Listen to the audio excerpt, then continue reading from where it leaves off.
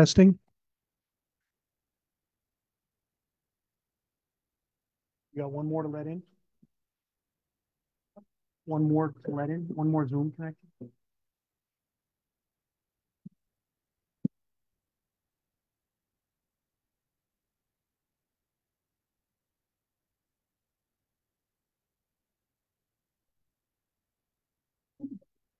Good evening. Please rise for the Pledge of Allegiance.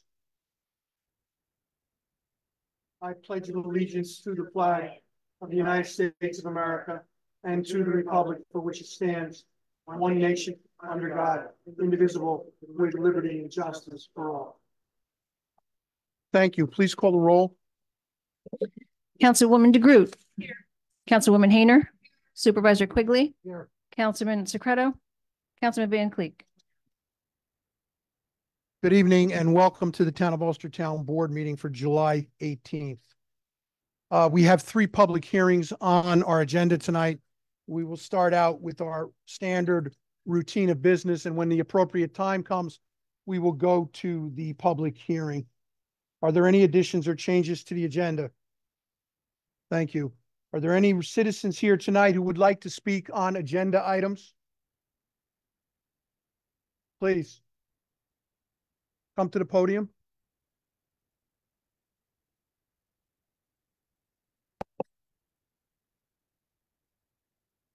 My name is Rich Virgili, and I live right down the road here, Sauk Hill Road, on Denver Road, 34 Denver Road. And I just want to be able to respond to the presentation a little later on. For the public hearing?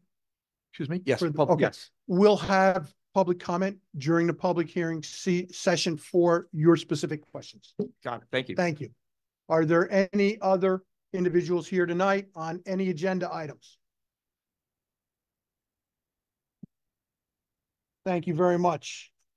I will call for the approval of the minutes. I will take them one at a time. The meeting minutes for June 6th. May I have a motion to accept?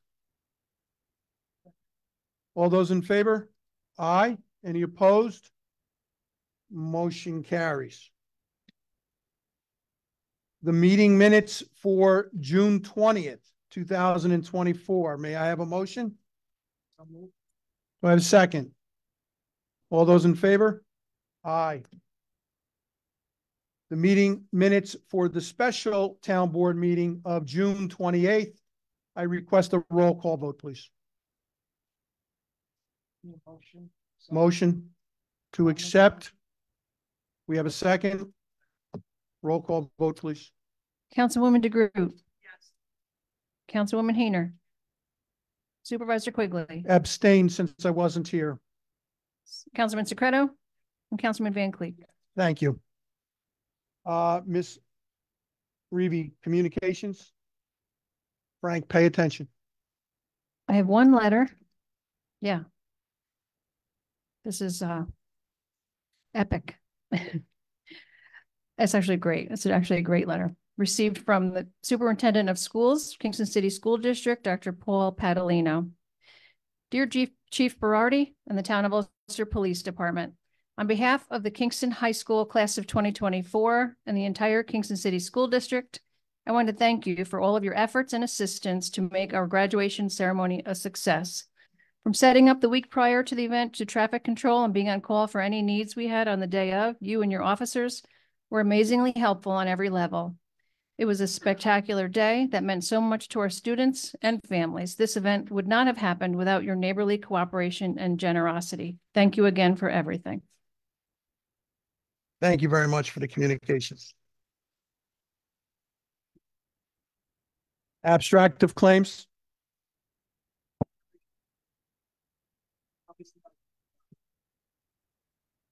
We have a couple of things here. The abstract of claims for the month of July 2024.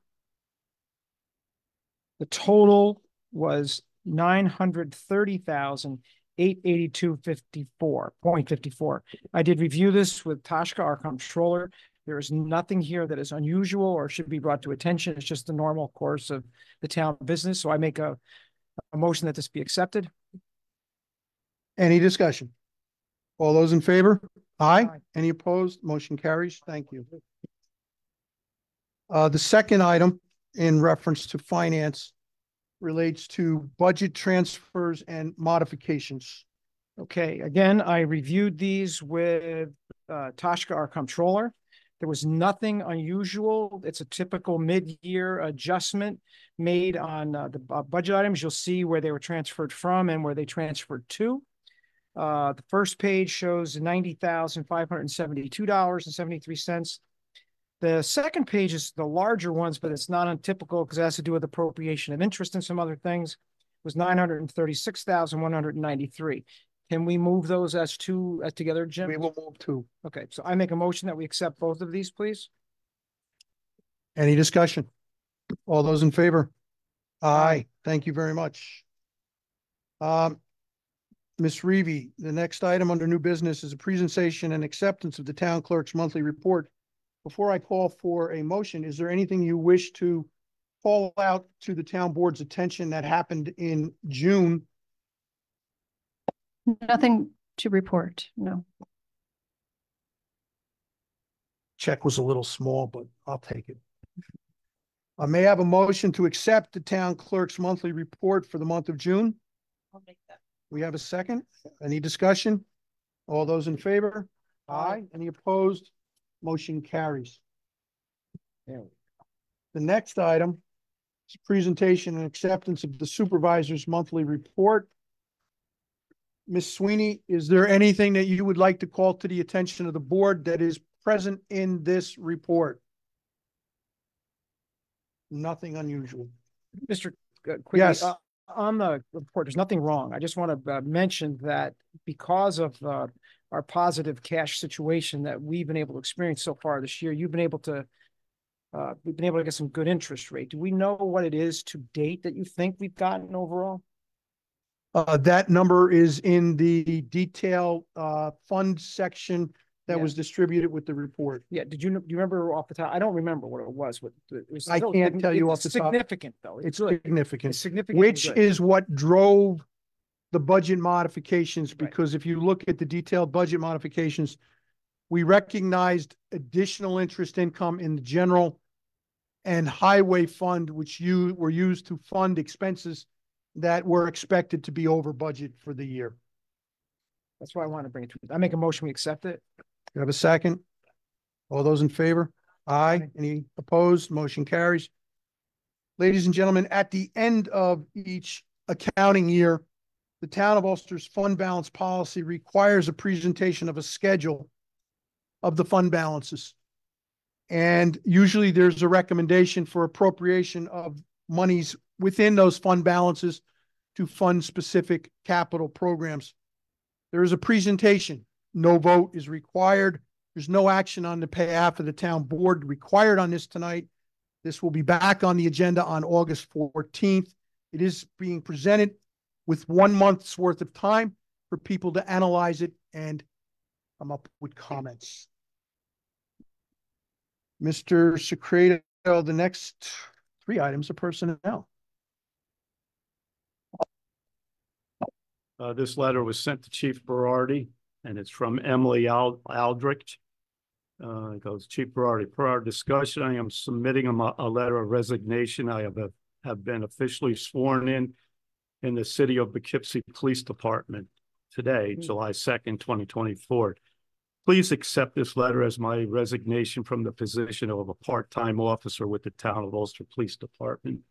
And it's effective July 2nd, 2024. And I make a motion that we accept that. I'll second that. Discussion? All those in favor? Aye. Any opposed? Motion carries. The next one, sir. This comes at the request of our highway superintendent, Frank Petromont. To be a seasonal highway employee. His name is Tyler Circasano. Comes out of the highway department, highway fund. It's a part-time seasonal position, non-competitive, non-union. Wage is $17 an hour. Start date is 07/01/2024. And I make a motion that we hire Tyler. I'll second that. Any discussion? All those in favor? Aye. Any opposed? Motion carries. This is another resignation letter. And this went to our sewer and wastewater superintendent, and the employees wrote, I, John Pomeroy, am resigning from my position as wastewater operator trainee at the Ulster Sewer District effective August 2nd, 2024 at 3 p.m. This letter serves as official notice. Thank you for your understanding and opportunity. And I make the motion that we accept this letter too. I have a question. Do you all know when the sewer department hired when wastewater hired some extra people, they intentionally hired maybe more than what they needed because they thought, are we meeting the demand of employees? Like we thought that maybe somebody would resign out of the whole bunch. Do you know if this is within what we thought? Well, I think it happens with water and sewer more than police department more than anything, you know. So are we still staffed okay at the moment, or are they going to be looking for more? It's something we can look at as seasonal employees, you know. Mr. Majori is on vacation this week. I will make a note to follow up with him. Okay. I'll take a ride down and meet with them. Okay.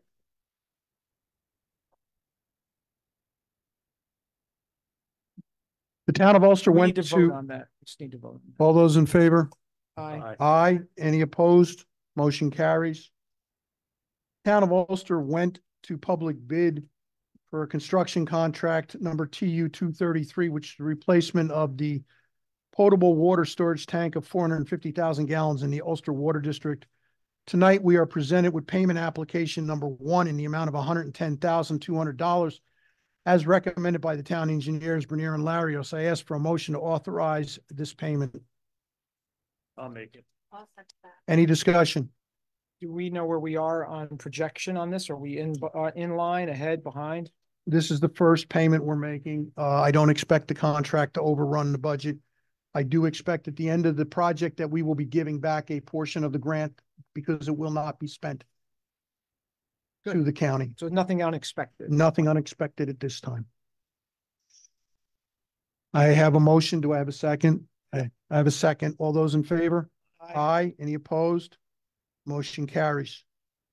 Last year, around this time, Town of Ulster Town Board passed a resolution declaring its intent to be lead agency for a seeker review and scheduled a public hearing for the special use permit for a cell tower on the lands of Sam and Bonnie DeSico. The project was held up by the FAA because of the height of the tower. Verizon subsequently had negotiations with the FAA, reduced the height to the tower, and now is back starting the process over again. So tonight in our package is a motion declaring the intent of the Town of Ulster Town Board to be lead agency for seeker and scheduling a public hearing for the special use permit for August 1st, 2024.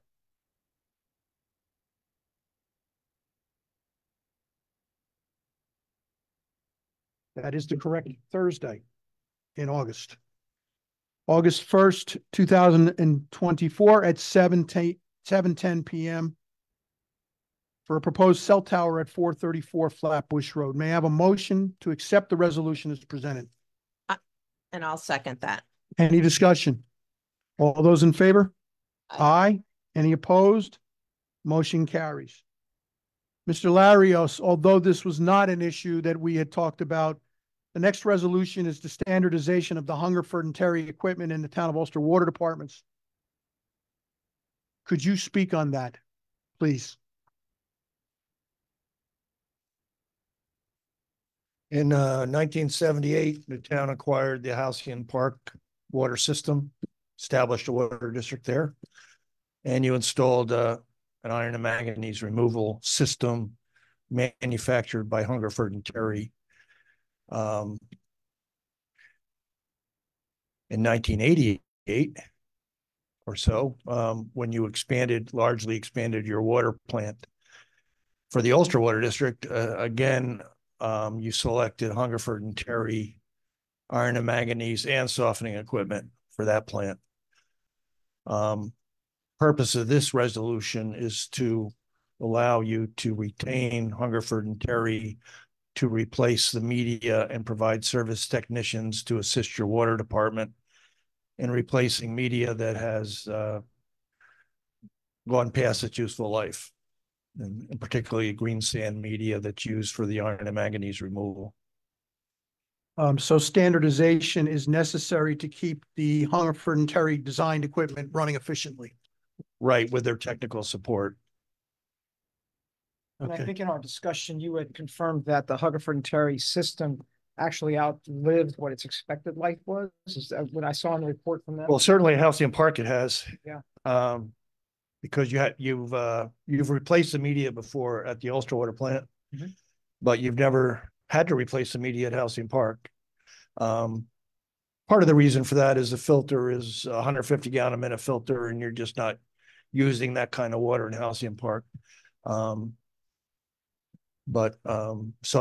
that was a little surprising that the media had never needed replacement, because you were getting your iron and manganese removal through the existing media. But since you're taking on a new larger customer and the media is 45 years old, 47 years, I don't know. Yeah, it's old. It's old, and it's time, and it's really in the best interest of the town to retain a relationship with Hungerford and Terry, whose equipment is in both your water plants. And since you're almost as old as the media, and this Hungerford and Terry system, there, from what I can tell by looking through the notes and things, that system has served the town well, with almost without question. Correct? Is that correct? Yes. Okay, so I'm satisfied.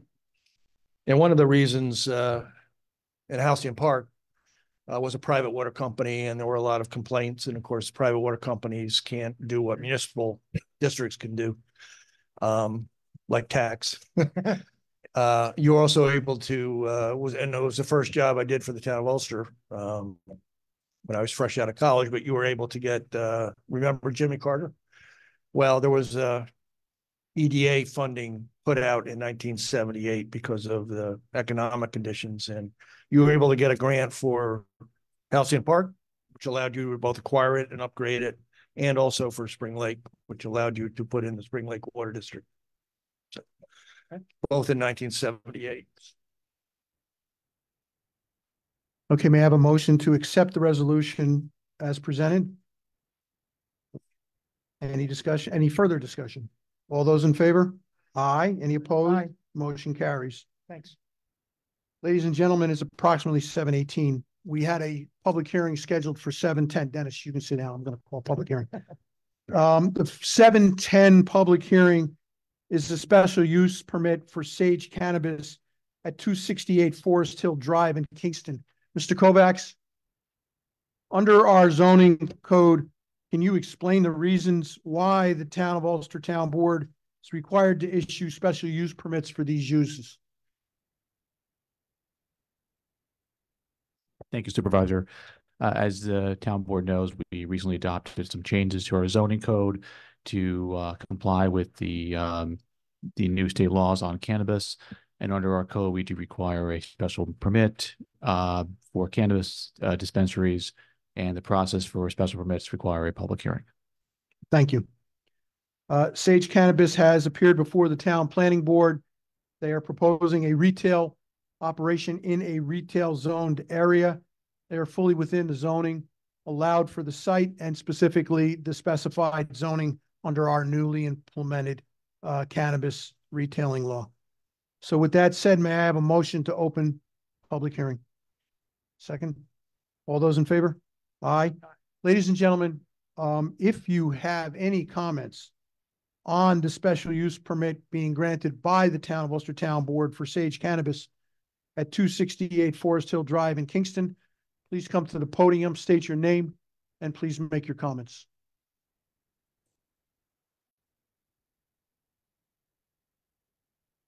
I'll make a motion. We close the public hearing for that. I have a motion. Do I have a second? All those in favor? Aye. Aye. Thank you.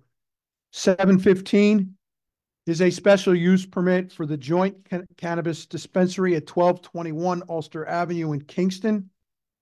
I ask for a motion to open the public hearing. Second.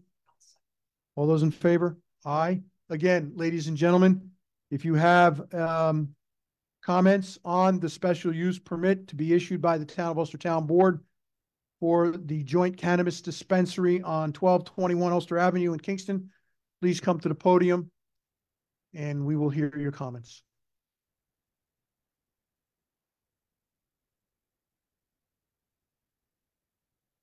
Do I have a second? All those in favor? Aye.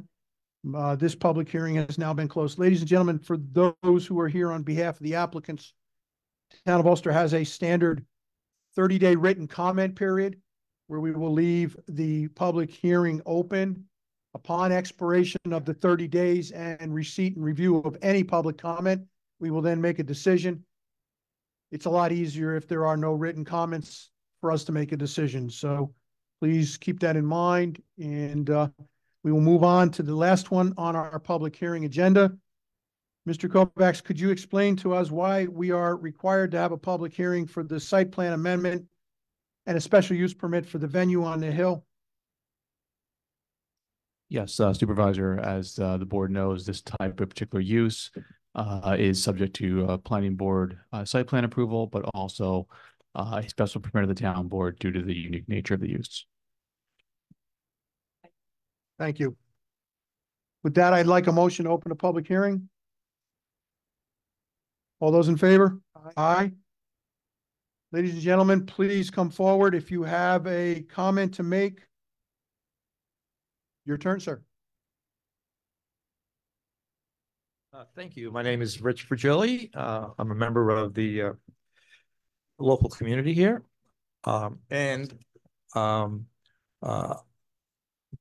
The Cherry Hill section where I live is adjacent to the place where the venue on the hill is making their proposal.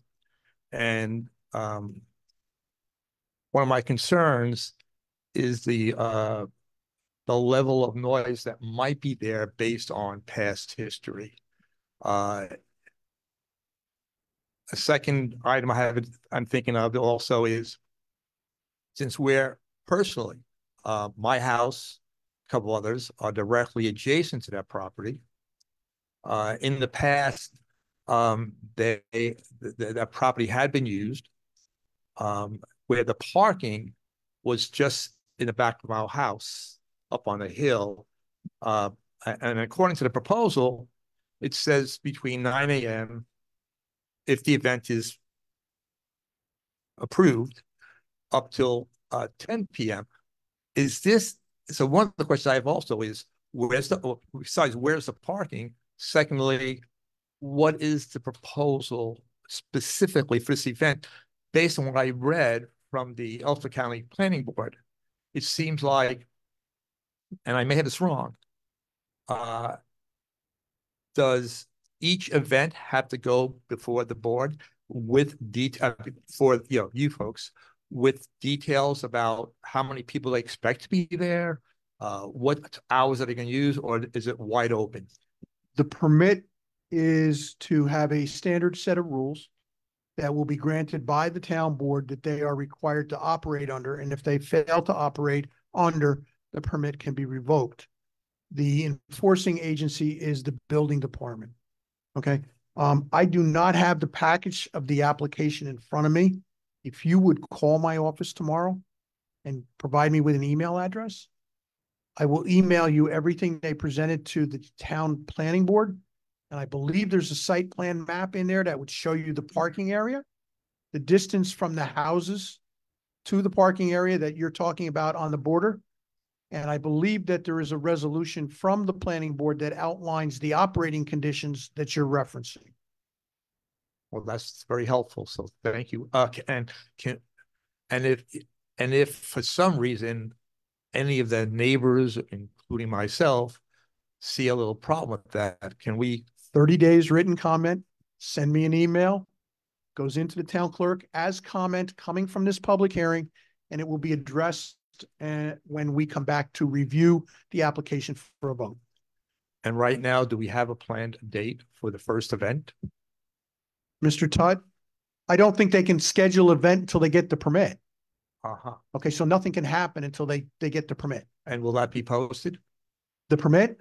know when the first event, for example, would happen, because they can have as many as 10 events during the course of a year on weekends, and up to two events on weekdays. Okay, so my recommendation for you is when you make your comments, make a written statement that you would like to see a public posting in some portion of the town, something accessible by the public of what their events are, and we will see if we can get them to notify us when they're having events so that it can be communicated to you. Thank you. You're welcome. 34 Denver Road.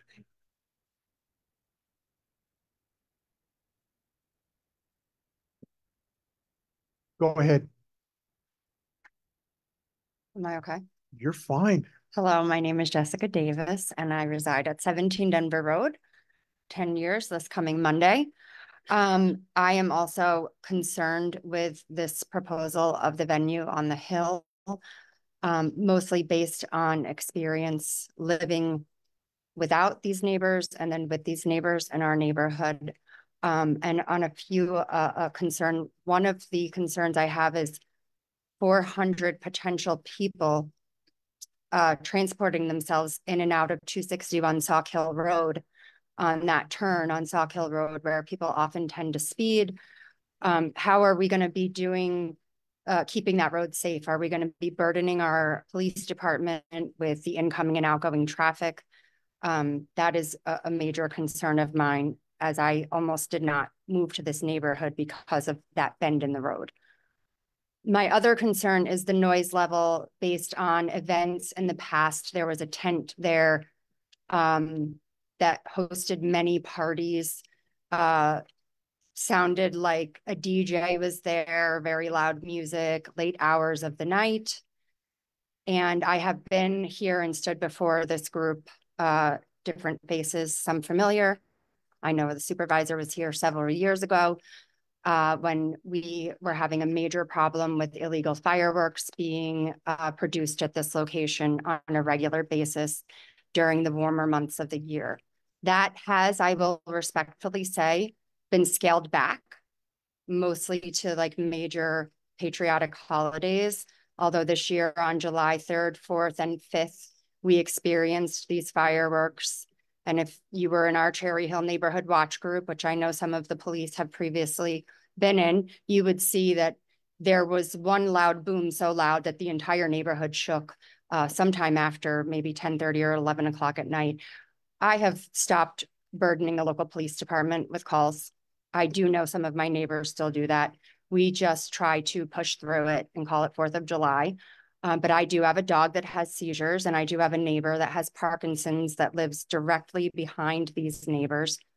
I have not gone to the neighbor's property and asked them not to do these things because that's their private property, and I don't feel I really need to. I would like my town support in this.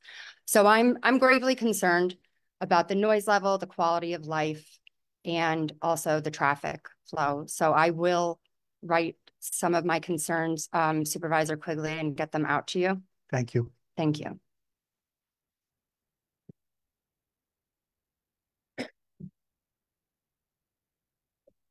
Hi, I'm Chris Gagne. I'm at 30 Denver Road, living right next door to Rich Virgili. And directly behind me is this location. I grew up, this is the house I grew up in. It used to be a very quiet hill. As children, we went up there, played in the pond, fishing, all that kind of thing. Since this group has been there, it's been extremely noisy. Things have been curtailed quite a bit. But these, I don't know how to explain them, events or jamborees or religious revivals or whatever are extensive. They're very, very, very loud. I actually pulled up a map of my property line. And if you go to Zwillow and you look at the satellite, they happen to catch a picture of what the tent was. It goes up and it comes down. They happen to catch a picture and you could see the location. It's very, very close. And if you want to, I can show it to you. No, I'll check Zillow. Okay, because it's a satellite thing and it's near the pond, directly behind their house. And because it's a hill, this amplified music, and it's not just a DJ, it's full live bands, amplified music, 400 people, it carries. It carries for miles, literally. You could hear it on the other side of the neighborhood. Fireworks, the long history of that. They do continue, not as much as before. She mentioned the neighbor across the street with Parkinson's. That's my mother, who I take care of and have been for quite a while. Our dog did run away 4th of July. Luckily, a neighbor clear on the other side of the neighborhood was able to grab it before it ended up down at Salk Road, or worse, the Thruway. This is kind of common. But it's mostly these events. They are so loud, they last all day long, and parking is a big issue, especially for me, because what used to be a quiet and serene forested backyard, there is a hill, is now a parking lot. And I'm talking about visually, I can see all the cars. And at night, it's all tail lights. And when this neighborhood was built as a suburban residential neighborhood, I don't think a commercial parking lot in my backyard was in its design at all. And it goes on late. And so I have a big concern about that. So, and some questions might be, you'll post us if this proposal passes, but I don't seem to think we have all, will it pass before we get the information? Will we know where they're going to cite music? Will we know where they're going to cite parking before it passes? This was all supposed to be reviewed by the planning board, and it'll be in the documentation that I provide to Mr. Verrilli. Okay, before you pass it.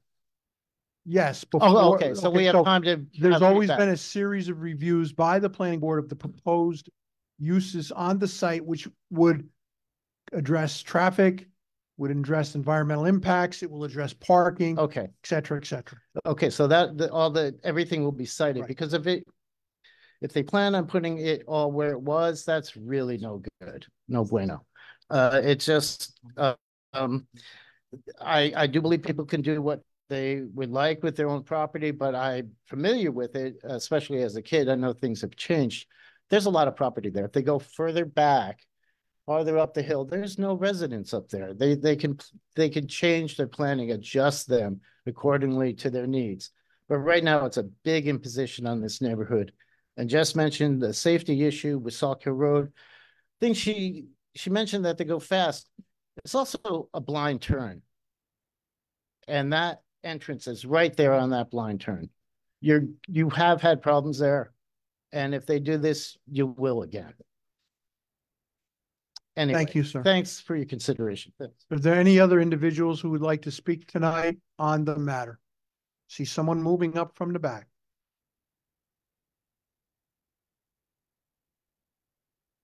Hi, my name is Elaine Cruz. I'm on 42 Denver Road, and I'm actually speaking on behalf of the events. I live on the other side of Mr. Vigelli, so my property does border them as well. I don't have the same concerns as the people have spoken already.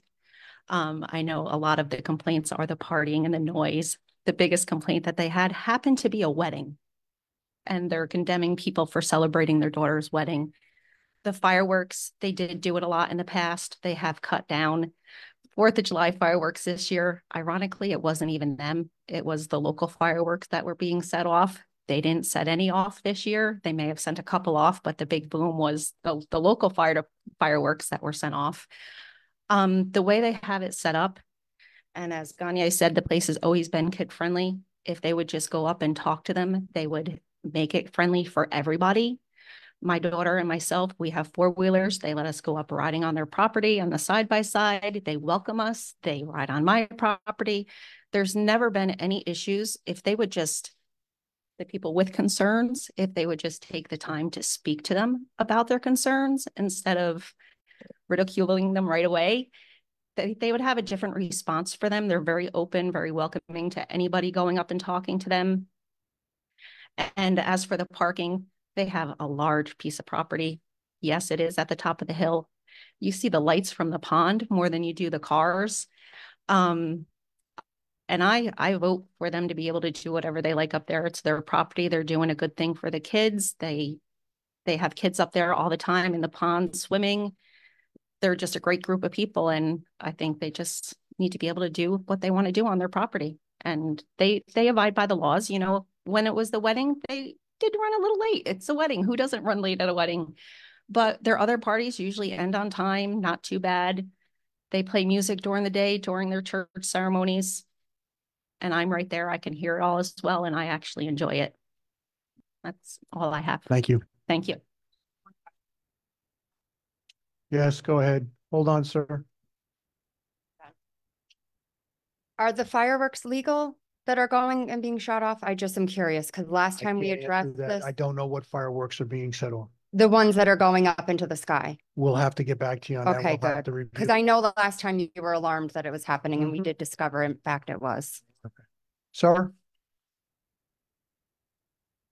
My name is Benjamin Raposa. I live at 10 Denver Road, which is at the base of the Ortman's property, the property that's in speak of right now.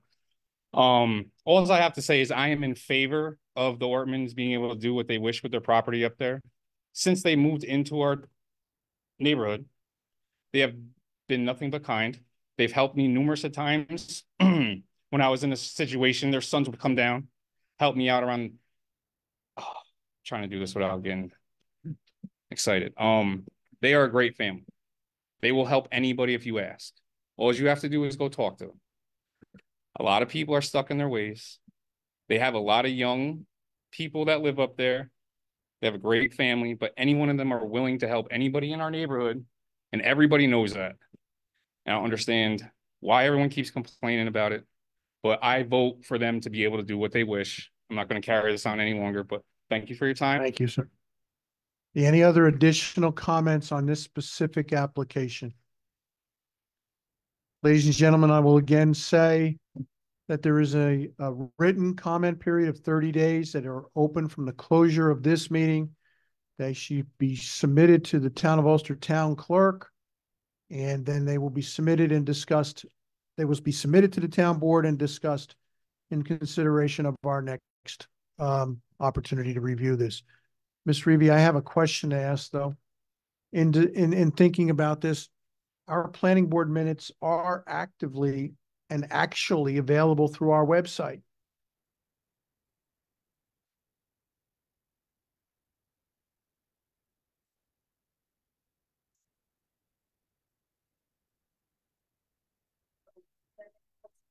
But the submitted applications and the site plans that were used during the evaluation of the project are on the town's website. It's on our it's accessible through our calendar page based upon the day of the planning board meeting, which is usually second Tuesday of every month. I believe this meeting on this specific project was the second Tuesday in June, if not the second Tuesday in May, but that does not relieve me of my obligation to contact you. Any other comments? May I have a motion to close the public hearing? Second. All those in favor? Aye. Nobody's opposed. Thank you. Ladies and gentlemen, returning to our scheduled new business agenda. There's a resolution presented tonight authorizing the town assessor to prepare and the town clerk to solicit for requests for proposals for professional services for a town-wide reassessment project. The town's last full revow was in 2003. This is a matter that has been sporadically talked about, but not talked about recently. I would like to stress, if anyone has an issue with considering this resolution, I will be more than happy to defer it to the next meeting. Does anybody have any concerns about the appropriateness on voting on this meeting, this resolution tonight? I'm fine. Okay. May I have a motion to accept the resolution presented, authorizing the town assessor to move forward? Any discussion? Yeah. What do we, if we go ahead with that, what is a time schedule that we would estimate something like that to take? Mr. Baker, I saw him in thank the you room and I for want- coming. Mr. Van Cleek has a question that is more appropriately answered by you. On the revow, what do you think a timeline would look like?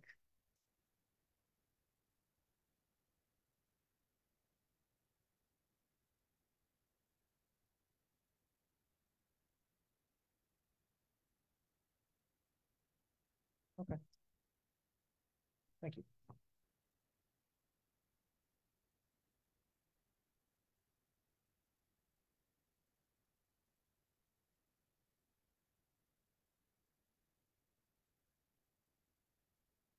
Can we stipulate that when we go out to bid on something? Can we stipulate a timeframe that we'd like it done in, or is that not possible? Does that cost us more? The cost is the total. Is it practical to ask for it both ways, one with a time? In your experience, do you have any experience as far as how long this should take with this many? We do.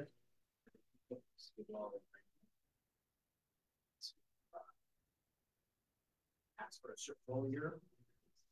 Put out bids for valuation such. Response back.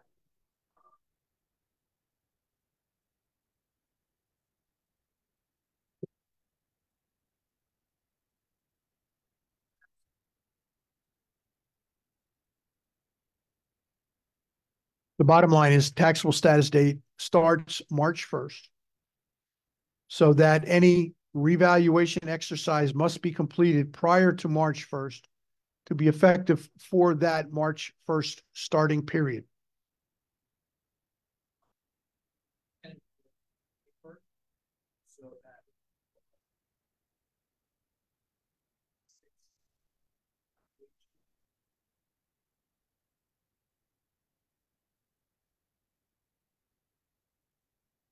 So May 1st, 2026 be effective for January 1, 2027 for town and county taxes.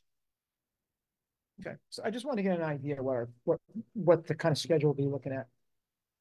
Hey, Dan, how involved is the assessor's office going to be with Matt and my wife leaving?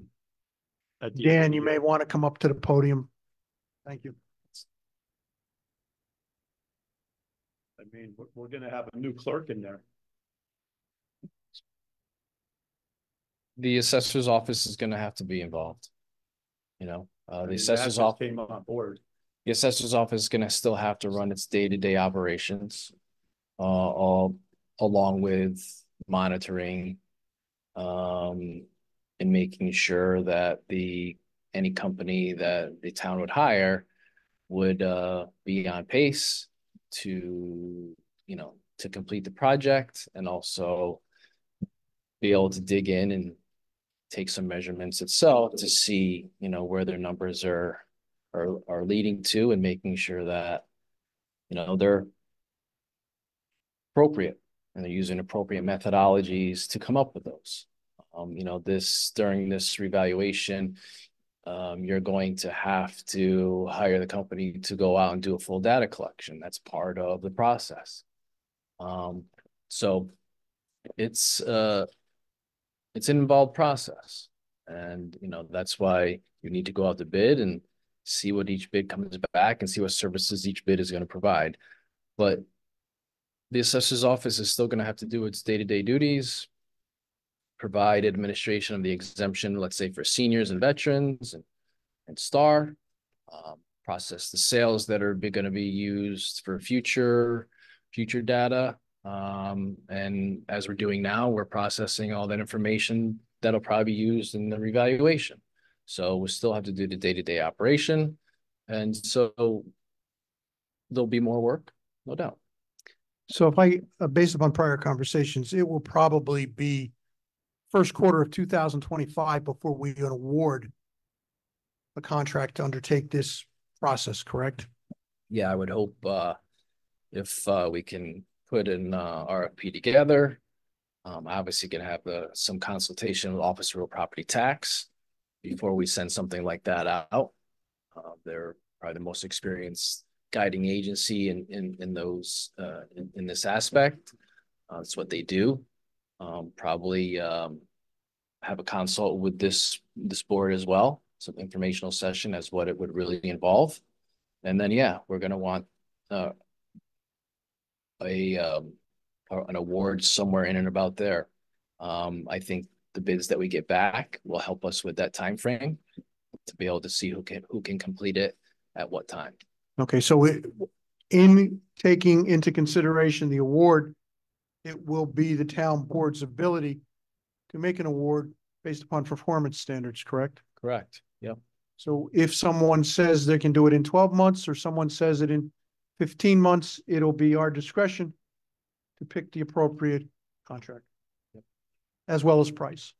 Yeah, and I think this is the start. It would be a kickoff of a fact-finding mission by this board and being able to pull all the data together that they need to make the appropriate decision to do this. I think we definitely have the ability to put together a team to be able to do it. And we're going to need, professionals to do it and have professionals within the office to take care of the day-to-day and monitor the revaluation. When was the last time it was done in the town of Ulster? I was looking back at the records today. Looks like it's 2003. Mr. Maloney did it in-house on his own. And there was not one in 2002, but it looked like also 2000 and 2001, there was some sort of revaluation as well.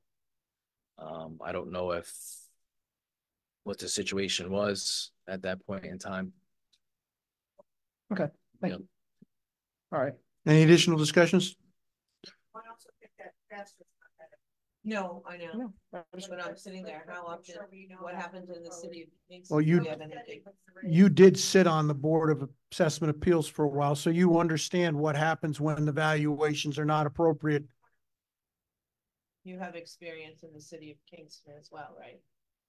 I am currently the assessor in the city of Kingston as So well. can I ask you how often they do theirs? The last full reappraisal reassessment was in 2008.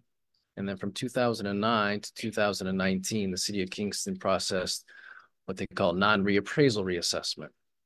So using the 2008 numbers and trending different valuation districts, different types of properties, looking at the market and seeing where the trends of those properties would go and making adjustments to those. But they were not full-blown appraisals of each property from 2009 to 2019. That's another thing the town would want to look at is if they do a reassessment, what the plan would be moving forward. Would it be just do a reassessment and then after that just use an equalization rate to capture the fair market value? Or would the town want to invest into services that also for non-reappraisal reassessment and keeping the assessment at 100% assessed, which would be an assessment and a fair market value, which is published on the assessment roll as the same number. The equalization rate would be 100. And that's something that you'd wait till then to recommend to us, or is that something we have a leaning toward now? I would think through the process, we can discuss that and develop that as we put out the RFP and that's going to be combination, I think, decision between the board and the office of the assessor to see, what we can do. Okay. I have one other question, then I'll be quiet. Commercial and personal are going to be done separately. Do we do it separately, residential and commercial? No, you would my have question. You do everything. You would have to do every single from property A to Z. From A to Z. Yep. Okay. That's what would be the requirement. You can't just reassess some properties and not others. You would have to do them all, and they would be all put onto one single assessment roll. Right. I just meant with commercial properties being recently purchased. Do we go out and reassess those now as they're being purchased, and then we have something to compare it to? That was my question. No, we collect that data, right? So we see that sale, make note of that sale, but no, we don't reassess. New York State does not allow that. Right. Okay. So you have to have a uniform assessment, and you can't just, because someone or some person or some entity purchases a property for a certain price, make a change to that assessment. It's called welcome stranger. That's not allowed. It's illegal in New York State. Thank you very much. Yeah. I'd like to point out to the community that you have frequently heard the town boards talk about tax certiorari actions. These actions are basically court cases under Article 7 of the real property tax law, where an owner of a property feels that the market value of his property in relation to where it really is unjust, and he sues the town. The problem that the town has is that over the years, we have kept our assessed values stable. And as the equalization rates change, the math changes the market value and drives the market value up as their equalization rates are driven down. And unfortunately, the appreciation in the real market for the properties that this impacts do not keep up with the changes that are implied by the math in the town's tax roll. Consequently, we end up with a series of tax certiorari actions, lawsuits against the town, which we are forced to spend money on defending. Any other questions for Mr. Baker? Thank you, sir. Thank you. So we have a resolution. We have a motion and a second. May I have a roll call vote, please? Yes. Yes. Yes. Thank you very much. We move on to new business discussion items. These are items that usually would take place in caucus, which did not occur tonight. The first item is a discussion on the application to the Ulster County Solar Grant Program. County Executive's Office in June released a outline for a grant program. I believe it was $2.5 million or two something, to incent local communities, towns, and villages up to $100,000 to invest in renewable energy or electric vehicle charging stations. So I have prepared 2 sample grant applications, both for approximately $50,000 each. One covers the installation of a demonstration project at the Town of Ulster Transfer Station to provide the electric to that facility. And the second item is a similar sized installation for the Whittier wastewater treatment plant, which would be fully consumed by the operations down there, since that is a high electricity user. So I open the floor for discussion amongst the board members. I looked through the applications that you've got there, and I sat through one meeting with the county a couple of months ago. I think both of these applications are practical. I think they demonstrate a continued lean toward our desire to use solar where it's appropriate. I personally am not in favor of solar panels being put in cornfields. I use that as an exaggeration, but both of these cases put the solar panels, I think, in places that wouldn't be detrimental to the community, but then provide real grassroots energy right where we need it. So I like the size of it, and I like the way it's done, and I think it fits within their package. So I'm in favor of it. Anyone else?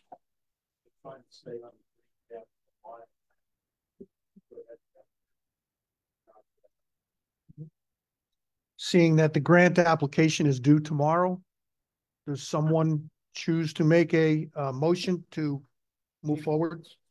I will make the motion. Any discussion? So the motion that we are voting on is a motion to authorize the Town of Ulster Supervisor to submit the 2 proposals that are included in our package tonight to the Ulster County Executive's Office for consideration of a solar grant to the Town of Ulster. The funds that are to be provided by the Town of Ulster as local match, the Whittier Sewer District has sufficient funding to fund the portion for the Whittier plant, and the Town of Ulster's landfill closure fund has sufficient funding to fund the contribution required by the general fund for the transfer station. So with that, may I have a roll call vote, please? Yes. Yes. Yes. Thank you very much. Mr. Tut, would you approach the podium, please?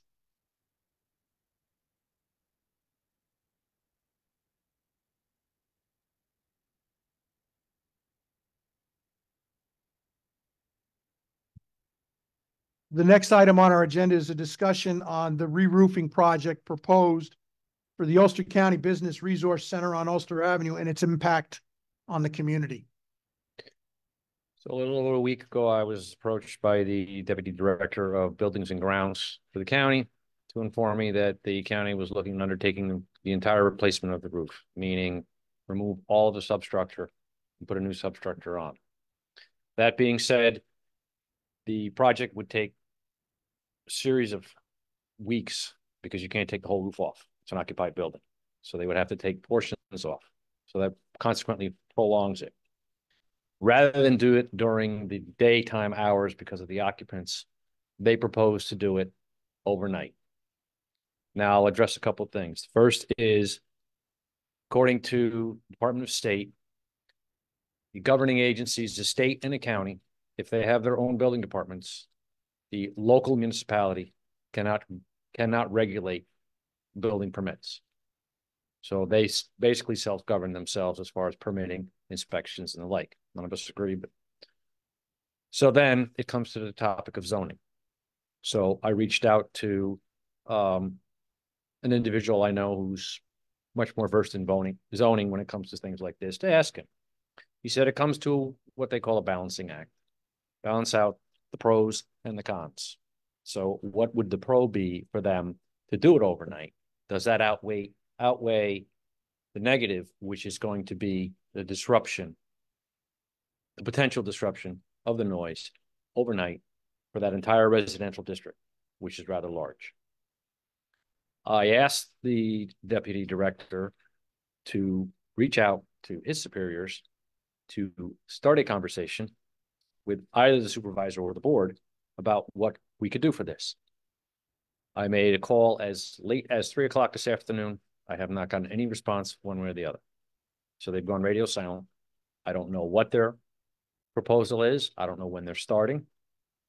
And if it comes down to, the case of they give us a time frame, we can address it. If they give us a time frame, then we can look at that and come back to them about it. Because we know for a fact that if they do this overnights, we had the same issue when we did the road repaving. If they do it overnight, we are going to get noise complaints. So I wanted the board to be aware of this before it actually happened. They haven't given me a time frame when they think they're going to start or how long they think it'll take. But if we look at how long it took to the jail, I won't go there. So does anyone on the board have any thoughts on how to handle the matter? The thought that I have is that you would do the best you can to maintain or create some kind of discussion with them. Because not only are we town of Ulster, we are part of the county of Ulster. So that building, we are part of the county. So that's got to get done. Roof's got to get done. And what is the best way to do it? And like you said, the balancing act of the disruption to the neighborhood versus the safety of the occupants of the building, which is the reason they can do it during the day. Their issue is that it would take longer. Okay, because we have an occupied building now, we have to worry about people, because if you've been by there, they're in the front door, they're out the back door, they're on the street, they're everywhere. So now you're worried about the people below. Okay, because you're doing demolition, you're taking it off the top of the building, it has to go over the side. You're bringing materials to the building, you have to crane them in. Now you got to cordon that section off. So logistically, it can be done. Okay, they did it on top of Benderson's Plaza. The difference with Benderson was they didn't take the roof deck off. Oh, this is coming off. This, they have to take I won't say the roof deck, they have to take all the coverings. Okay, so they're going to take the roof covering and whatever insulation happens to be there, because they want to increase their insulation values so that they can have a more energy efficient building. So the logistics of it, can it be done during the day? Yes. Would it take longer? Absolutely. So And we're gonna that, have a problem at nighttime as you're talking about through the night hours. There's gonna be a lighting issue. And there's gonna be light, going off into the neighborhood because for safety, for OSHA safety, they're gonna have lights shining on all the perimeter with the tape up and everything. So I can imagine we're gonna have complaints about lights shining in windows in throughout the neighborhood. you'll have light trespass, you'll have noise. At this point, they haven't given me a time frame of when they're going to start, and they also haven't, given me any sort of a plan. Okay, but like I said, according to the Department of State, I don't have any input for the project, similar to when they did the remodel. I'll keep inquiring, so if they finally give me a plan or a time frame and what it's going to look like, but they only have to do that as a courtesy, which is why I tried to get. You have to have a courtesy to the neighbors too. Mm-hmm. We don't want them to all of a sudden 9 o'clock at night, they got spotlight. Oh no, I agree 100%.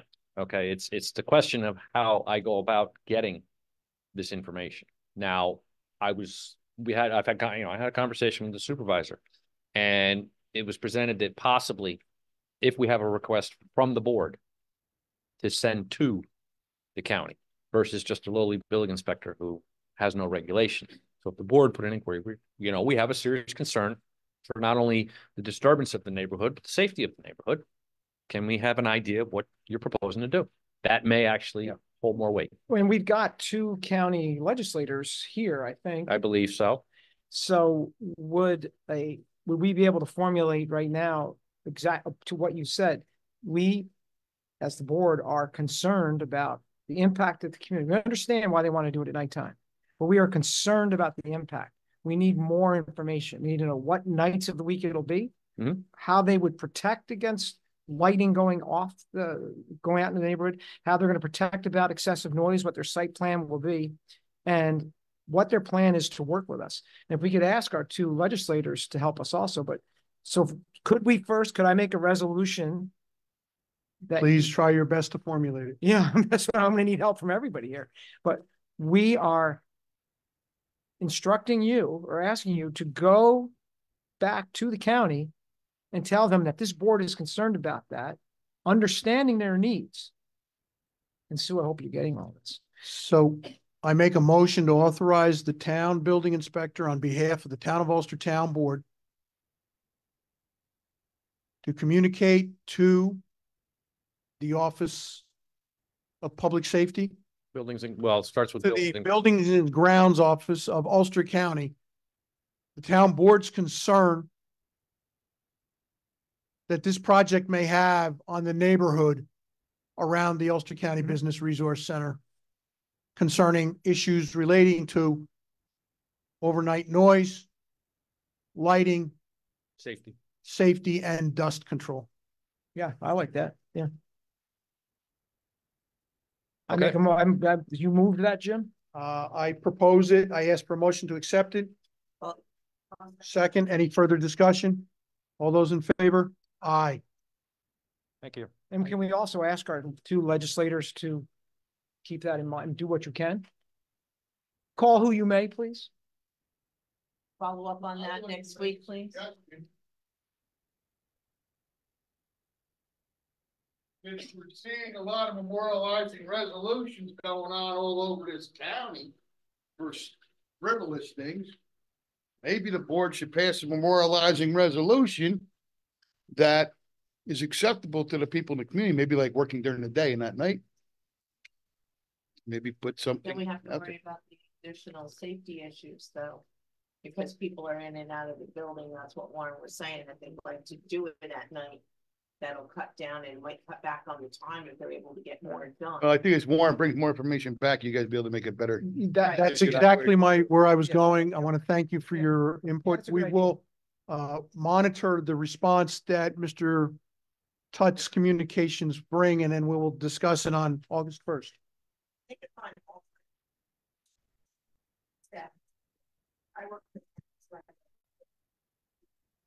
I'm taking the next item. We finished with this agenda item? Yes. The next item on the agenda is a discussion of the Ulster Wastewater Treatment Facility incident on June 29th. Mr. Majori is not here. I will read the statement that he provided to me so that the community is aware of the situation. On June 29th, 2024, at approximately 7 a.m., I was notified of an incident that occurred with the Ulster Digester building by the wastewater treatment plant trainee Vincent Scalabro.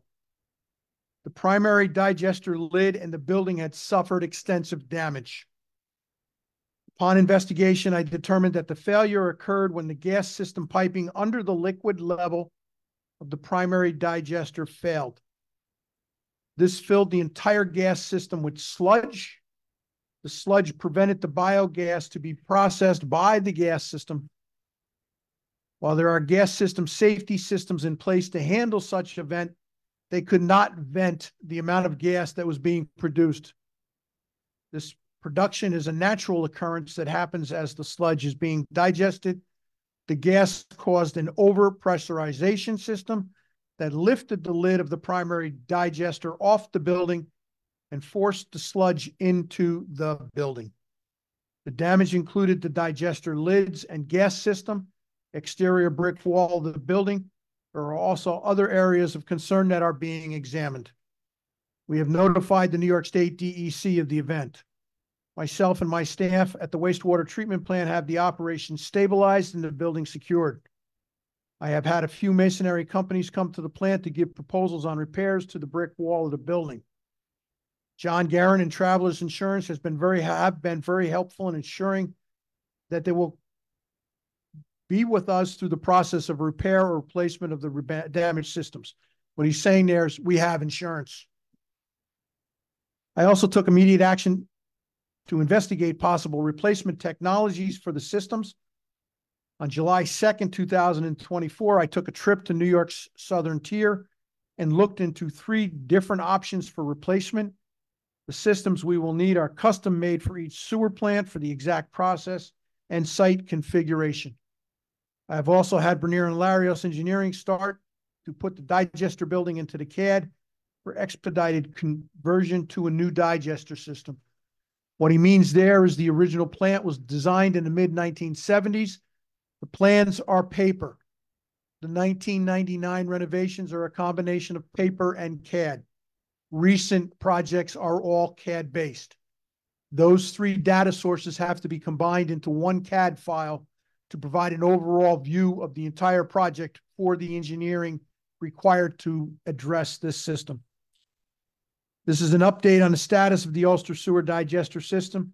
And anyone has any questions, please have them contact for me for clarification. And that concludes the report for the incident at the Ulster Wastewater Treatment Plant. Any questions? Did we have any monitoring equipment that was supposed to give a warning of this, or is that an unwarrantable situation? The monitoring equipment was associated with the safety equipment that failed. Oh, because of the failure of the pipes that made the warning system not work? Mm-hmm. Dennis probably knows more about it. Right?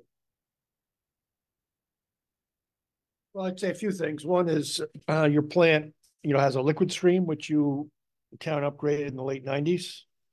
And that's treating the wastewater as it comes into the plant and ultimately is discharged to the creek.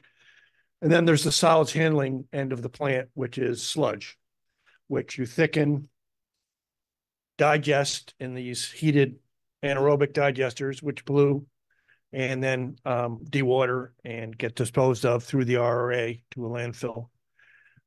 That system, the sludge handling was really not touched in the 1990s when you updated the capacity of your liquid stream and put in much more advanced treatment at that time. So your digesters are original. They're anaerobic, which means you heat the sludge in the absence of oxygen, creates a lot of gas, mostly methane. And normally that gas vents out through a waste gas burner in the roof. You have one floating roof for the primary digester and one fixed roof for your secondary digester. The floating roof is the one that, was the victim of this overpressurization. Vincent did go to Waverly, New York, which is out in the southern tier, and Owego, New York, and one other plant out in the southern tier, past Binghamton, and saw some processes he liked. On this Friday, we have a meeting with Kester, and they're coming to our office. Vincent's assistant will be there for some presentation of some of the alternatives. But the way most plants are going now is they're getting away from pressure cooker digesters, which, where the sludge is stabilized before it's dewatered. In layman's terms, it's like a pressure cooker on your stove, and the top, if it can't vent the steam, it can pop, right? So that's what happened. Most plants now are going to aerobic systems where you're aerating the sludge to stabilize it instead of heating it to stabilize it. And so Vincent was very impressed, in particular with, I think, the facility in Owego, New York, which is an old IBM town as well. There they generated Class A biosolids, which means you don't have to send it to a landfill via the RRA. If you can get your solids, your sludge classified as Class A, it can go on farmland. It can be spread. It can be given away. Doesn't have to be trucked to Seneca Falls. That's what Milorganite is. Milorganite is Class A sewer sludge, right? I believe so. So that's a goal, but we're digitizing the old 1974 drawings that were done by J. Kenneth Fraser and Associates firm up in Troy, and starting to work with Vincent and his staff and technical reps from different manufacturers to see what will work best for the town. We'll come back with recommendations through your superintendent, I'm sure. He was very, very capable guy. So, any additional questions for Mr. Larios? Thank you. For general reference, the town of Ulster had an Arcadis performed review of the plant in 2019. Total costs suggested for those improvements were about $6.6 million. The digester was a component of the plant that was studied and recommended to be upgraded. We did a follow-up evaluation by Arcadis, I think in 2022. The costs had increased from $6 million to $12 million. And the primary digester and the secondary treatments were the biggest portions of those expenses and were the most important parts of the plant to be upgraded. Mr. Majori and I had a meeting about a month ago with Kester, and they talked about the various options to be deployed at our plant, and the digester and the secondary treatment were both discussed at that time. We have been planning on upgrading this, and I believe that at the present time, the guesstimate is that if we combine the two projects, the secondary and the primary digestion, it's approximately $5 million plus. And it's going to have to be financed somehow. Any other questions? Thank you. The next item under our agenda is the discussion on the open meetings law and caucus. I'd like to comment on Mr. Obujeski's memo presented at the last meeting. Tonight's meeting was totally unrehearsed. No caucus beforehand. If you notice on the agenda, there are dates on distribution of all the materials related to the distribution. They were all no later than, I guess, 3 days prior to this meeting. The package was published yesterday, available for public consumption. One of the issues that Mr. Van Cleek has discussed with me is to make sure that this is a reoccurrence, which I advised him that means that the agenda must be locked down with no changes and no opportunity for changes by Monday at 5 p.m. of the week of the town board meeting. I open the floor for discussion. We have had a discussion about this, and I think we're largely in agreement. I think some of the comments that were made by us at that past meeting that we had, and then some of the public comments were worthy. I think the past practice has been well intended and honorable, but I think we can do better. And I think that's what we talked about that night. We can continue as most things in life. You can always try to do better.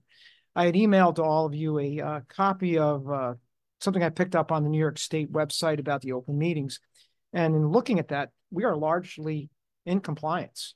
Even the way we were doing it was in compliance. The hindrance I noticed from that is that it was wasn't as open appearing a situation. The meetings that have been had in the supervisor's office before the town board meeting were not announced on the agenda. It's just, we expected that the community remembered that we do this. The door has always been open. Both parties have been there. Both political parties have been there. Never has there been a decision made that I've witnessed while we're in there. It's been discussion and enhancement. However, I think the problem we talked about recently was that the public, for the most part, didn't get the benefit of hearing our discussion like we had tonight on a couple of topics. And what we began to look like was nodding heads up here. And I think we have the benefit of discussions with the engineer. We have the benefit of discussions with our tax assessor, with our building inspector, with all the department heads at different times. And the community wasn't getting the benefit of that. It didn't know why we were doing what we were doing. So I think this idea, I think what we experimented with tonight, I think helped a bit. It seems like it's a longer meeting, but we started an hour later. So, one of the things I may want to ask is maybe we'd want to think, can we start meetings at 6 rather than 7 for one thing? But I'm not saying we should. I'd like to talk about it. Maybe Bill Kimball can't make it then, but that was a joke, Bill. But those are, I think dialogue between us was just never seen by the public, where now, under what we did tonight, the dialogue is seen, and this dialogue is not caustic, it's not harmful, and I don't think it would necessarily take more time, but I think it might be more informative for the public to see why, because unfortunately, the norm is if it's not talked about, we're going to be assumed we're doing the wrong thing. That's just normal human nature.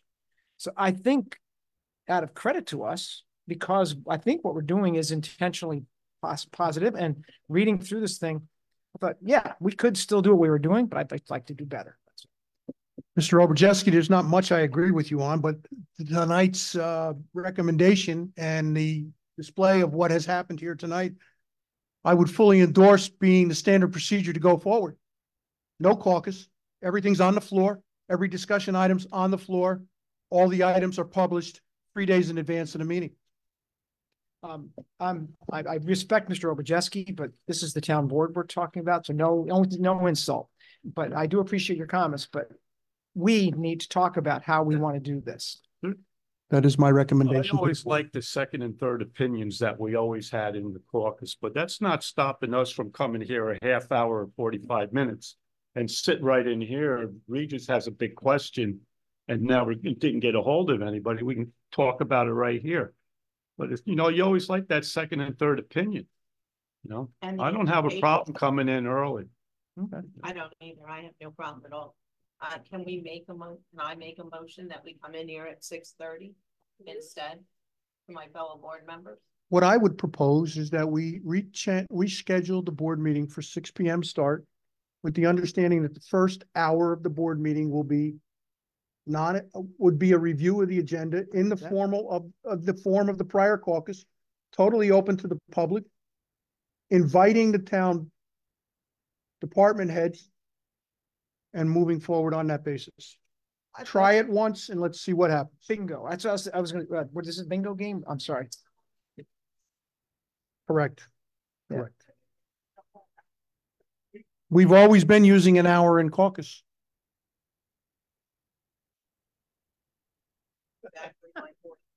Okay, so then we can change it to 6:30. I'm fine. I think that's your point, though. I think the thing is, try 6:30. See, and if we think that, hey, ladies and gentlemen, a week ahead of time, we got to talk about the sewer plant. So this meeting is going to start at 6 o'clock that week. And you can post that and announce it. Look at is the size of the agenda. Mm-hmm. There's going to be time where we're out of here in 23 minutes. It was 22 minutes. So, Jim, to your point, and on this topic, I think what we're talking about is the idea of bringing all the benefits forward that we had in the caucuses, but doing them in a more public forum and to try to enhance the public's knowledge of the work that is being done. Because I don't think everybody knows the work that we've been doing because they don't see us doing it. So the motion is on the floor for 6:30, half hour, quote unquote caucus, which is not technically true to the definition of caucus, with the 7 o'clock start of the formal town board meeting in conformity with the agenda that is published. I like that. And it doesn't actually, I checked, it doesn't even have to be called caucus. It could be called work session. Yeah. Yeah. I second it. Any more discussion? All those in favor? Aye. Any opposed? Motion carried. Moving on to old business. This is a representation of a resolution that has been caused by a requirement to extend the RUPCO conditional site plan approval because of their inabilities to start the project within the previously approved timeframe. So I ask for a motion to adopt the resolution granting conditional site plan approval for the extension of Quality Housing Development Fund Company, Inc. for 114 Route 28, Kingston, RUPCO. I make that motion. Any discussion? All those in favor? Aye. Any opposed? Motion carries. The next item is a resolution presented granting conditional site plan approval for Bread Alone for approximately 11,200 square feet addition and approximate 2,000 square foot second addition at 2121 Ulster Avenue, Lake Katrine. This resolution was presented 2 days ago, even though the agenda is a mistake. It says resolution in process. In June, the Town of Ulster Planning Board submitted to the town board a recommendation to forward to the Ulster County Planning Board a complete package for review. That package was reviewed by the Ulster County Planning Board on July 10th, and the town board has received a no county impact reply, which means that all the items that were originally identified by the county planning board as incomplete were adequately addressed by the professionals of Bread Alone in the subsequent submittal. The county planning board gave its total blessing. So with that, I would ask for a motion to accept the resolution. I am making that motion. And I'll second that. Is there any discussion on the matter? The only comment that I have is I believe that our conditional has to do with our confidence that Bread Alone will work with the sewer department to assure that the increased production and whatever else will continue as they have to work with the sewer department to make sure what comes into the system is processable by our sewer department. And in my discussions with them, I don't see that being a problem, but unfortunately, we have to make that a condition. And we are confident and trust that this is going to be taken care of because they have taken care of it in the past. But it does need to be officially addressed. So I am in full support of this. Ms. Reevy, may I have a roll call vote, please? Yes. Yes. Yes. Thank you. The next item on our agenda is a resolution on the Halcyon Park Water District. I'd ask for Mr. Larios to make an explanation. What is this, Dennis's night? Yeah, as you know, this board approved an agreement with the New York State Thruway Authority to furnish water from Halcyon Park Water District. The town proceeded to attempt to acquire a widened easement between Frederick Drive and the Thruway Authority property for the installation of the service line, which the Thruway Authority is paying for, but the town is obligated to install. And efforts to acquire the widened easement were unsuccessful. So, and there's a strict deadline on the construction schedule on the Thruway side of the fence. So I went and solicited directional drilling for the work in the easement only. It's not all the work that needs to be done, but so that we could drill from Frederick Drive to the Thruway Authority without really disturbing the easement. and we could go underneath the existing storm system with a directionally drilled high density polyethylene water line. I met with the water superintendent on it, and we did receive 2 quotes for the directional drilling. One from Roars Construction, who's done a lot of work for the town and in the area, and the other from Merit Construction, who's done a lot of work in the area and for the town. Both quality contractors, and Roar's price was $28,000 and Merit's price was $29,340, very close. So we're recommending you proceed to award this to Roars for that portion of the work that's in the easement, where we could not acquire the widened easement. I make a motion, we do that. Do I have a second? Roll call vote, please. Unless there's discussion. Okay, roll call vote, please. Yes. Yes. Yes. He starts Tuesday. Hopefully he's finished by Friday. Could be. Let's hope. Thank you. Mr. Chief Berardi.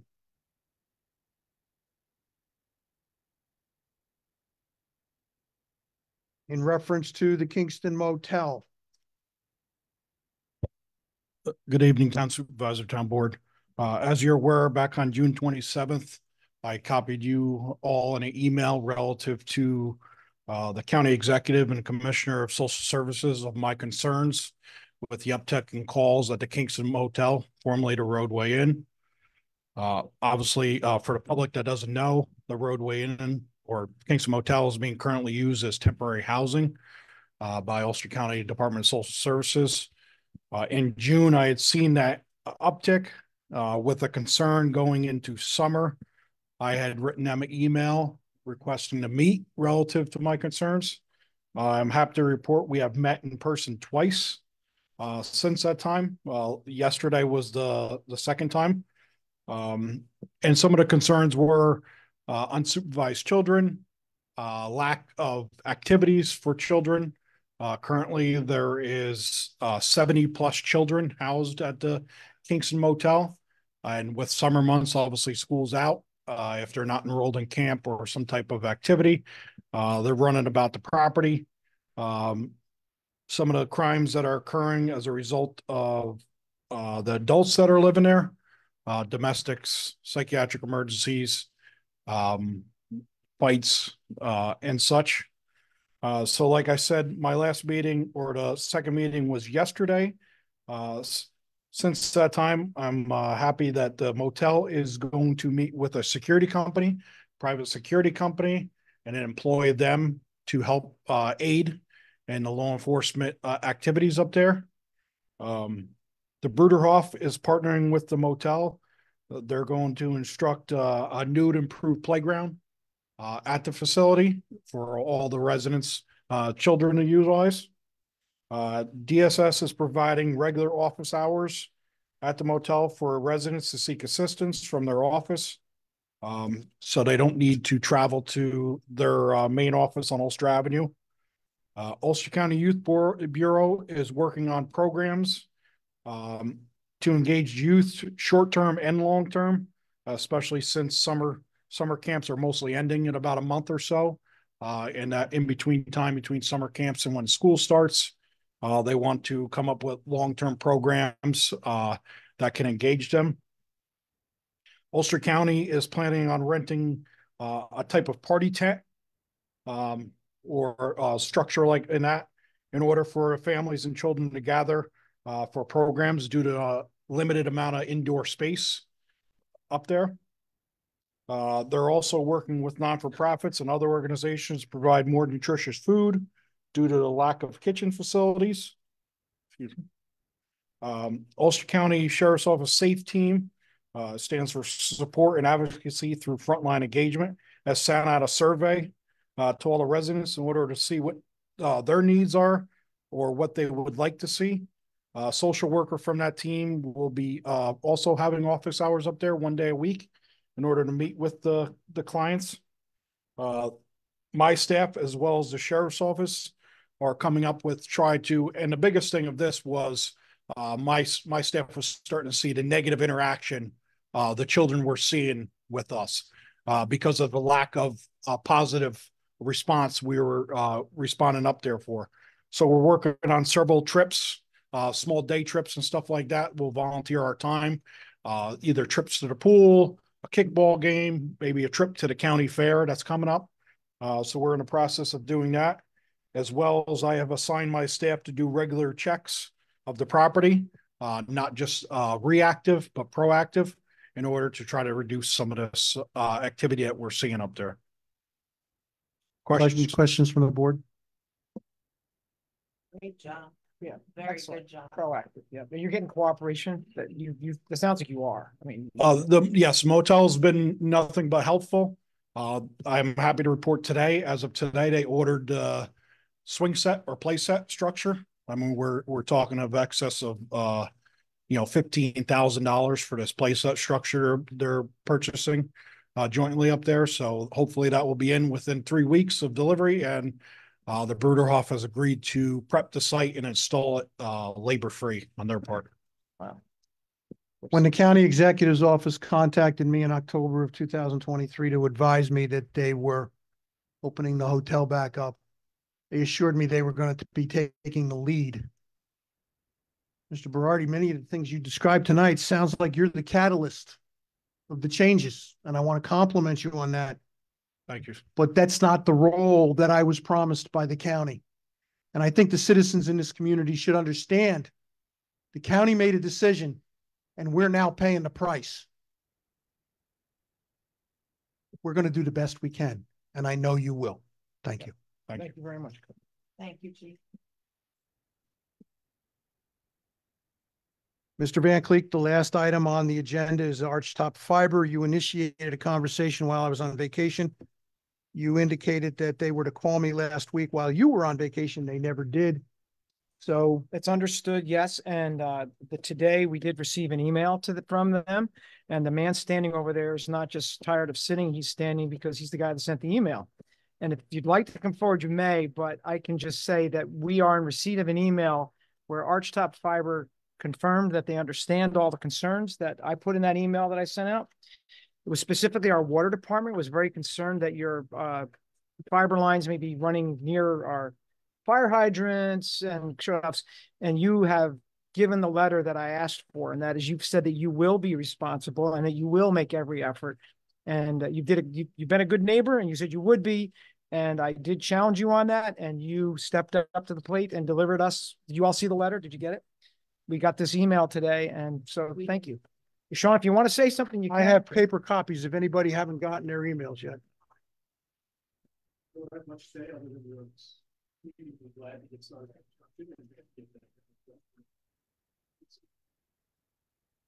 Here it says. It's over there. Over there. Just keep in mind, I want to mention something. Keep in mind, our highway superintendent, the guy who's in charge of the sewer plant, and the guy who's in charge of the water department, they're big people. And if they get upset. Duly noted. Okay. That wasn't a threat. It was just advice. I'm Italian. I understand. 6 foot what? Good, good. Jim's got your phone number, your cell phone number, and probably any other way of contacting you. So, all right, good. Thanks, Sean. Very much. Good. I make a motion that the town board accepts the letter that was presented tonight and authorizes the commencement under the terms and conditions cited therein of the fiber optic cables by Archtop Fiber into the town's right of way. I make that motion. You got a first and a second. I formed it. First and second, any discussion? No, sir. All those in favor? Aye. Any opposed? There you are, sir. Ladies and gentlemen, that concludes our scheduled agenda with the exception of going into executive session. And as is customary. Jim, could I just, I'm sorry to interrupt. I had mentioned before and I asked you about it, the dog park law, which I didn't understand. We have to have that scheduled. So that discussion will come up in August. So that had its public hearing. We were allowing the 30 days and you didn't get it on the agenda. So that will be dealt with. So thank you, Jim. As is customary, before going into executive session, we have public open comment. If there's anyone here tonight, Mr. Robicheski, please.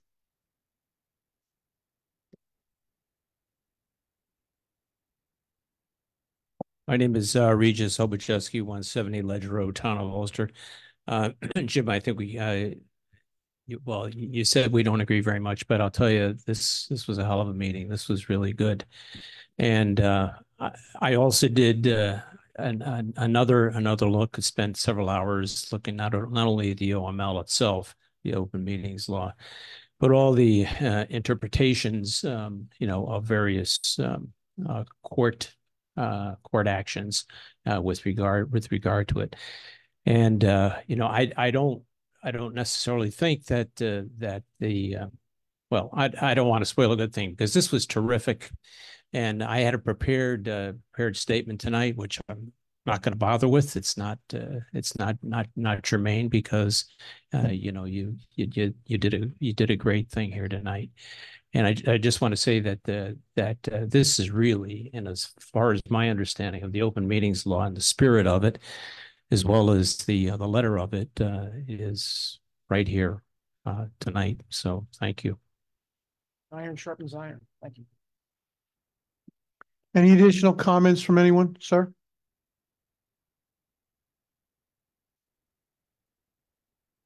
Good evening. I'm Vicki Lucarini. I live at 170 Ledge Road. I just have a question on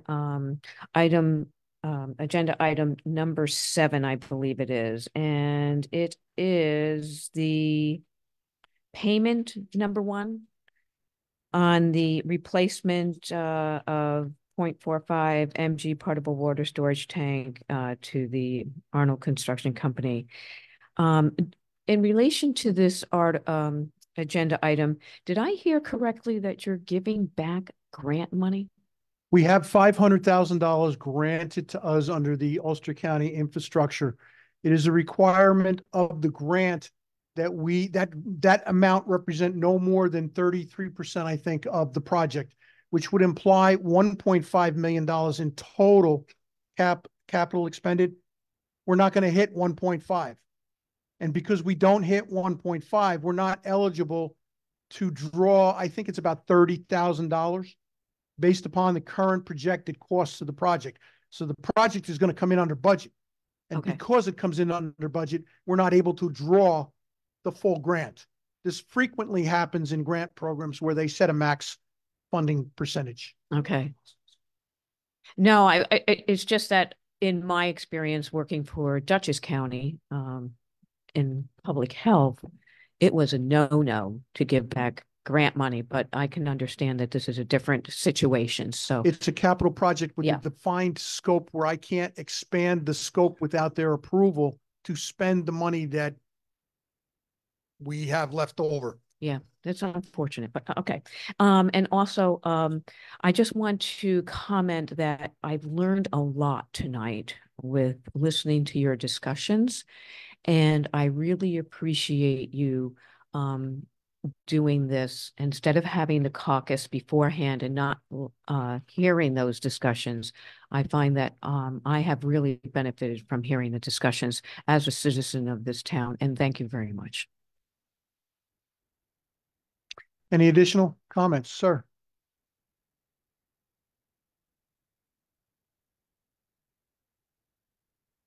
My name is Chris Constantino, and I live in Lake Katrine. Last year, I put in an application for a part-time job in parks. This year, I did the same thing. I never heard anything about him.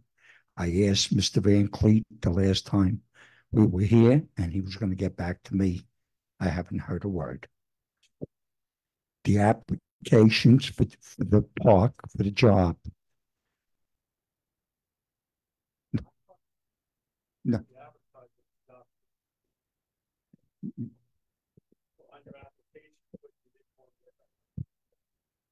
I said, did you call me? Did you talk to me? Did you? No, I didn't. Okay, but you didn't answer. I could have changed it, whatever it was, but you never even notified me for anything. And And you're the guy that said, okay, but you guys sat here and said nobody was putting applications in for the jobs. And I did, and nobody notified me at all. And I don't think that was nice. And I didn't really put in to get a job because I don't need the job. I just did it because you guys had no applications, I was told. I put an application in and nothing happened. I wasn't even notified. Okay. And I'm sorry, you're correct. I thought and I saw that your application said no weekends, and I thought we were done with that because it said no weekends. So I'm sorry, that's my fault. You would have to call a person and find out, right? No, it's Or not. let, or let me know That's okay. what's going on. Okay? My fault. I got it. And one more thing. I'm very happy, Ms. Quickly, that you're back where you are. Thank you. Any additional public comment? Ladies and gentlemen, at this point, I call for a motion to go into executive session for discussions regarding current litigation, which is an acceptable topic under the Open Meetings Law for executive session. Yes, please.